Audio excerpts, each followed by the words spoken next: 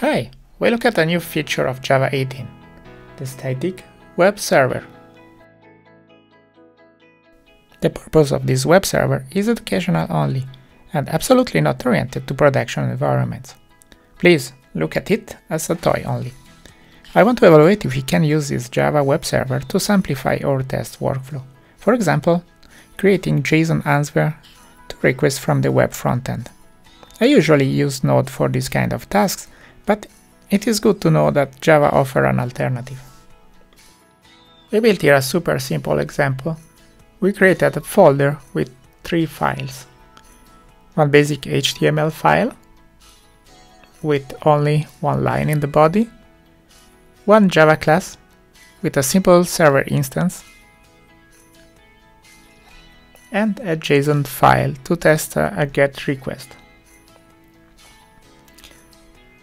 First, we have to check that we are using at least Java 18. We check the version, and here we have Java 18 Early Access. Now we can start the web server using the command jwebserver. By default, it uses the port 8000. We can change it with the parameter -p. And now we go to look for our Chrome browser. We write the address of the local server with localhost 8000, and we can see our body content. It's hello Java. We try to update it. We add a 18 and we save our index.html. We refresh the browser and we see that it's automatically updated, so there is no caching. That is very good for our development intent. Now we try the JSON file. We write test.json and we have the answer that contains our JSON data.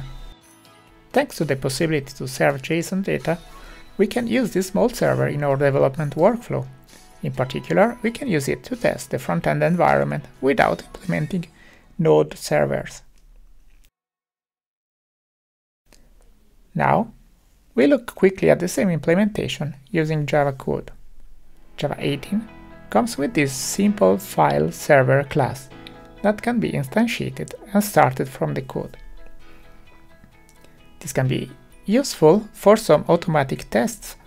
Unfortunately, the server doesn't offer many other features and answers with an error to put and post requests. In conclusion, I think that this is a pretty nice new feature in Java 18 that can help us during our development, in particular testing web frontends.